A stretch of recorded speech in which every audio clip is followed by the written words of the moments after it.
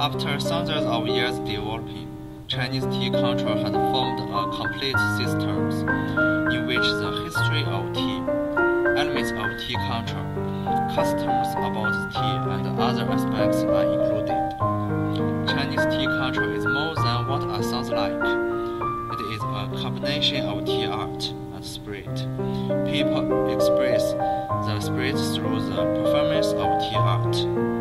It has a profound cultural connotation, which refers to some philosophical significances. It was first discovered by the Chinese emperor Sheng Shi, the god of agriculture, was believed to be the first to discover tea. In his book, it says that Sheng Shi personally tested hundreds of species of herbs, and he was hit by 72 poisons in a single day. But he used a kind of tree leaves to ease his case, and it turned out to be a tea tree.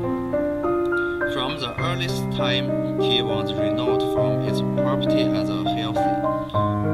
By the 3rd century, many stories were being told and some writing about tea and the benefits of tea drinking, but it was not until the Tang Dynasty that tea became China's national drink.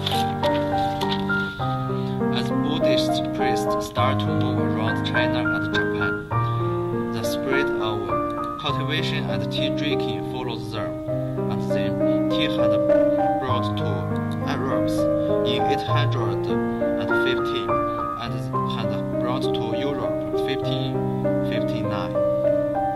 Although there are hundreds of varieties of Chinese tea, they can be mainly classified into 7 categories: green tea, black tea, scented tea, white tea, yellow tea, oolong tea, and dark tea. For example, green tea is also called unfoamed tea. Green tea is the variety that keeps original color of the tea leaves without fermentation during processing. Green tea is the most popular tea in China now, so it is a national drink of China. Chinese tea culture plays an important role in people's daily life. For instance, first, in Chinese society, the younger generation always shows their respect to the old generation by offering a cup of tea. Besides, drinking a tea is a way that helps people kill the time. People usually go to the restaurants to drink tea and chat with their friends in the whole day. What's more, offering a cup of tea to somebody when you want to express your apologize for somebody is very necessary. Tea is natural and healthy drink. People have enjoyed drinking it for thousands of years. These traditions developed and remain popular to this very day.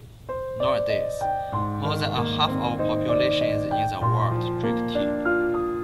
Modern research indicates that tea contains a lot of nutrients that help people to build up good health. It is the Chinese